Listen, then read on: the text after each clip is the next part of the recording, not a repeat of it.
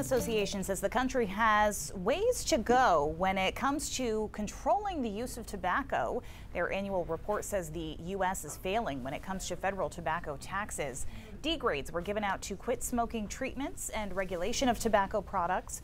The report did give anti-smoking media campaigns an A. And in the 20 years of releasing this report, Maine is the only state to receive straight A's in a given year. Good evening, everyone. I'm Amanda Hill. And I'm Pat Callahan. This year has been anything but a perfect report card. News Center Maine's Sam Rogers explains.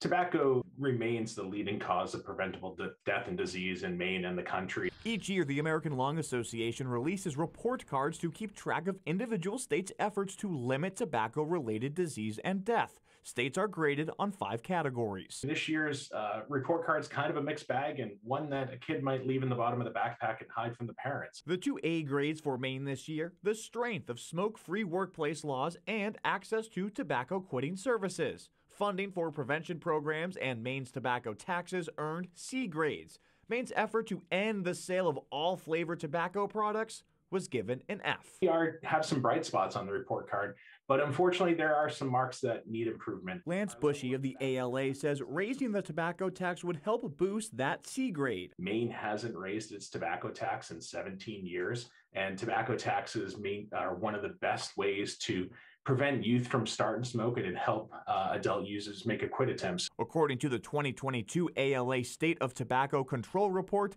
16.5% of adults in Maine use tobacco, and 33% of high schoolers do too. And that's because of these addicting flavors that are found in these products. So they're disguising the taste of nicotine, and kids are getting hooked. BJ McAllister is the campaign manager of Flavors Hook Kids. The advocacy group says flavored tobacco products attract younger Mainers. What we hope is that lawmakers see this momentum that's happening across the state, in all corners of the state, and decide to take action. Bangor became the first city in Maine to pass a ban on flavored tobacco products. Portland City Council is expected to vote on the matter as well, but Bushy says it's not enough. We really hope that Governor Mills and the legislature move forward with this proposal and make it a statewide effort. An effort that requires a vote, and if passed, would make Maine the 6th state to ban those flavored products. Sam Rogers, News Center, Maine.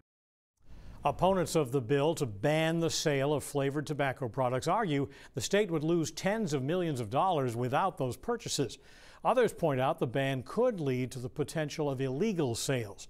The bill is currently being workshopped in a legislative committee.